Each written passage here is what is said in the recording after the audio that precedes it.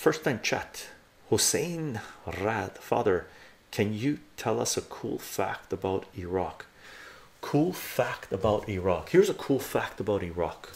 Okay, here's a cool fact about Iraq. First Gulf War. Why did it start? Western nations would tell you it started because Iraq invaded Kuwait. That's not the full picture. Okay, first Gulf War. This is in the beginning, Bush Senior, right, in the early 1990s.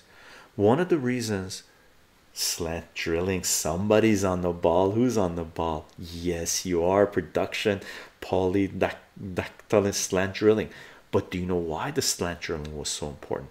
This is why the slant drilling was so important, because in the build-up to the first Gulf War, Saddam Hussein was a puppet that was put into power to rule over Iraq in the 1960s. Okay, and when the Iranian Revolution happened, I'll mention what slant drilling is. When the Iranian Revolution happened, okay, this southern part of Iran was sort of, you know, disputed territory according to Iraq and whatnot, and Iraq was given the go-ahead by the United States to start a war with Iran. That's the Iran-Iraq War of the 1980s, one of the most brutal wars in history. A million Iranians died, right?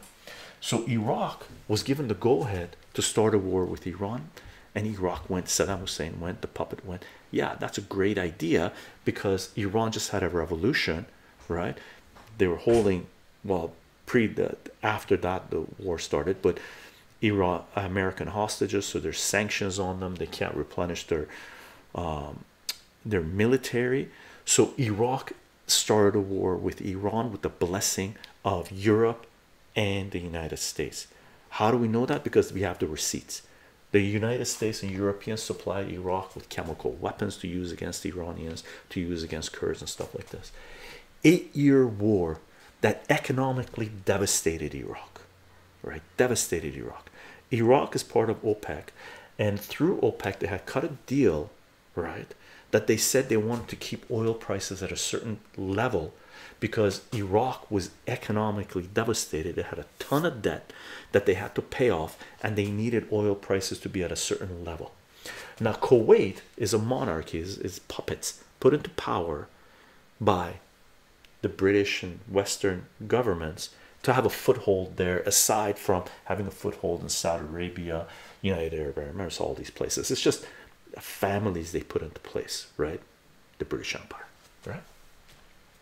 What Kuwait started doing, instead of drilling, accessing oil reserves on their land, they were slant drilling into Iraqi reserves and extracting oil from Iraqi reserves and selling them on the market and suppressing oil prices.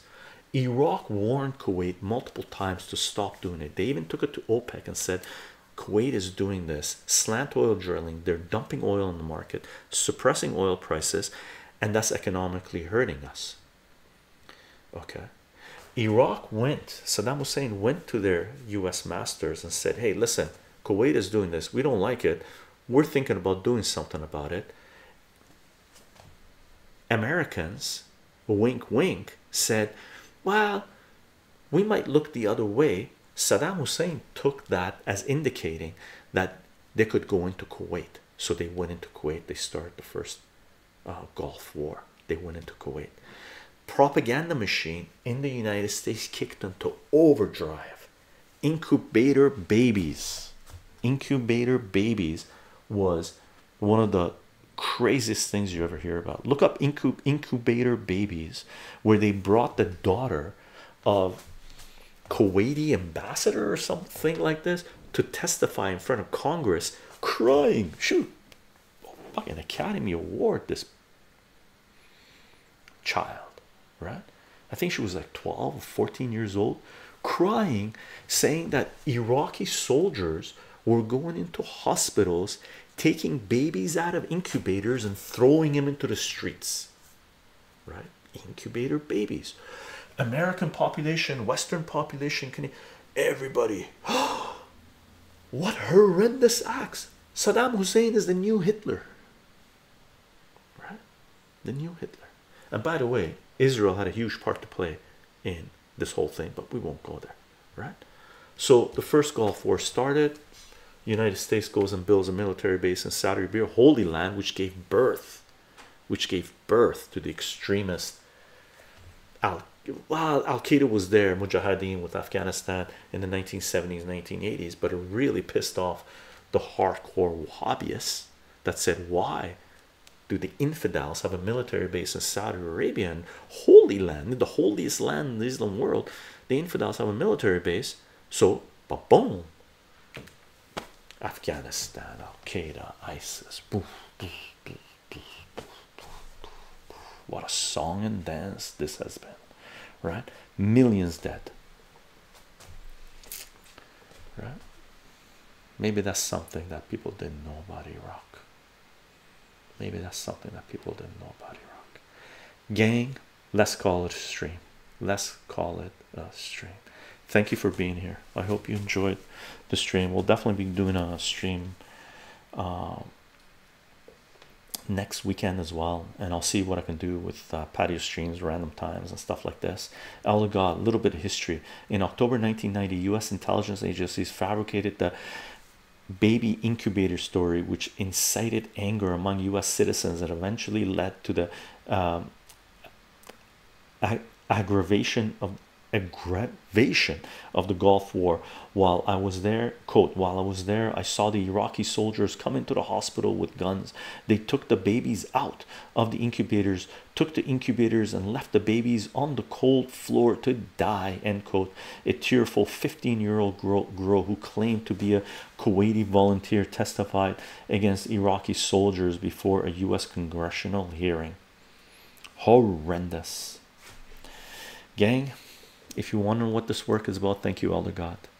We are on Patreon, Substack, Subscribe Star. You can follow the work there.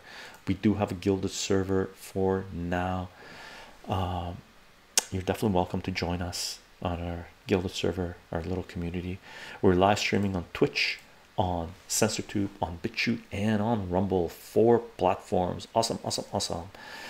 You can definitely join us on those platforms. Not everyone.